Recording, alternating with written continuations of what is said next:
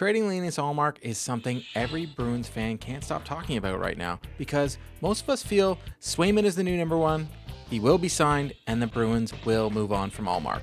Me personally, I hope we haven't seen the last of the goalie hug, but it sure looks that way. In an article by Ty Anderson today from 98.5 The Sports Hub, link will be in the description, at Management Breakup Day, Sweeney was quoted in saying, "Those things will take care of themselves," when discussing the uncertain future of Ullmark amid trade rumors and a massive payday awaiting restricted free agent goaltender Jeremy Swayman. No conversation I'm going to have with a player in terms of what I'm trying to do until we have a conversation is really going to go be public. I hope you all respect that because ultimately that, as a player, a former player, I would hope would happen. We're going to find a landing spot with Swayman.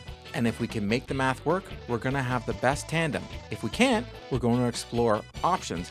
And for Linus, he may come to us and change his mind. That may occur as well. Right now, we're very happy to have signed Linus, and in a perfect world, we would keep the tandem because I think it's a damn good. But we're going to explore opportunities. My phone's going to ring, I'm going to make calls. That's just what the job requires. In a previous video, I mentioned the Bruins had a trade in place with the Los Angeles Kings, but Ullmark used his no-trade clause to not go to LA. What was in return for Ullmark was never reported, so anything I say now would be speculation. We know the Bruins were looking for help with scoring down the middle, but nothing says the return wasn't a bunch of picks, and we'll never know. Ty mentions two possible landing spots for Ullmark: Carolina and Ottawa, in addition to LA. With Carolina, Elliot Friedman mentioned on 32 Thoughts the podcast that Carolina had been interested in Ullmark at the trade deadline. After the second round loss, I don't see that changing. You would think that a team that already has Anderson in net and Kochenkov waiting in the wings wouldn't be looking for a goalie. But Anderson struggled at times in the playoffs and has had a history of not making that save when you need it in the playoffs. I'm not saying Ullmark had a better record, but he's won a Vezina and has bailed his teammates many games. Ullmark's salary of $5 million also makes it easier to move, as it's not a lot against the cap. Anderson only has 1 year left on his deal at $3.4 million, and it would be an upgrade between the pipes for many teams. Carolina could quickly bring in Ullmark and move out Anderson with very little cap applications. The rumored return would be one of the fastest skaters in the league, Martin Necas. Necas' dad spoke to a reporter and expressed his son's interest in leaving Carolina, which could force the new GM, Eric Tulsky, to accommodate him. Necas is looking for a new deal after getting 53 points in 77 games, 27 which were goals. The Bruins would love that. The Bruins need scoring, and his speed wouldn't hurt them either. Necas played wing for Carolina, but as reported by Ty, can play center and would like to.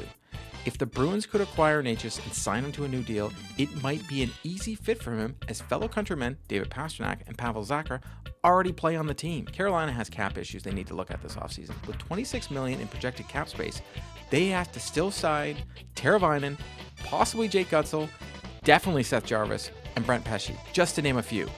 This trade might even help them keep one of those players and upgrade in the net. The other team was Ottawa, and while the rumored return sounds too good to be true, I don't feel it fits the need the Bruins have. I've said it before, the Bruins need scoring and help down the middle. According to Bruce Garriock, Staios and the club's hockey operations department are expected to make another pitch before the draft set on June 28th, 29th in Las Vegas.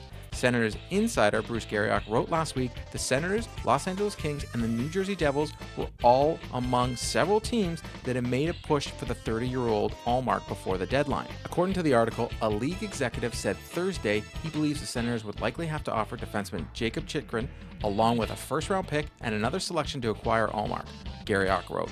Even then, Ullmark has the hammer because he has his modified no-trade clause. As Ty points out, Ullmark might not want to waive his no-trade to go to Ottawa, and I even think the Bruins might not want to trade him to a team in their division. Ullmark was quoted as saying, "It's very hard," when he was talking about his no-trade and waiving it for another team. I mean, like I said, we don't really have all these luxuries to really tell, like, I don't want to be at a certain area.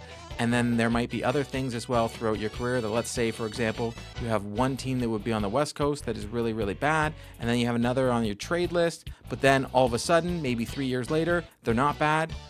They might be a contender. You can just look at Edmonton or whatever it looks at those teams that might be really bad, but now are really good. You might want to waive at that point, but you can't really think about it, you know, in advance, like how are these teams going to be in there for 4 years? You can't really look into the little crystal ball in the future and say, hey, this is what it's going to be. I'm going to go there and whatever, because it might go to shit as well. Like, honestly, at this point, I totally feel bad for Ullmark because he's just got to be getting hammered by reporters. The good news is, it's the offseason. The bad news is, he's a hot commodity now. Most networks right now are putting him in the top 5 of the best players to acquire right now for a trade. Now, don't get me wrong. Chychrun wouldn't be a bad thing on the left side along Lindholm and Lohrei, but I think their biggest need is at center and scoring after watching this year's playoffs. If I could choose between the 2 rumored deals, I'd take Necas from Carolina in a heartbeat. He solves so many things. Scoring, could possibly play center. Imagine him on a line with Pavel Zacha and Pasternak. Honestly, like, that's the deal I would do. Thank you for watching, and please let me know in the comments which deal you prefer, or if you have another one that's not even been mentioned, let me know. If you like this video, please consider dropping a like and subscribing. See you next time.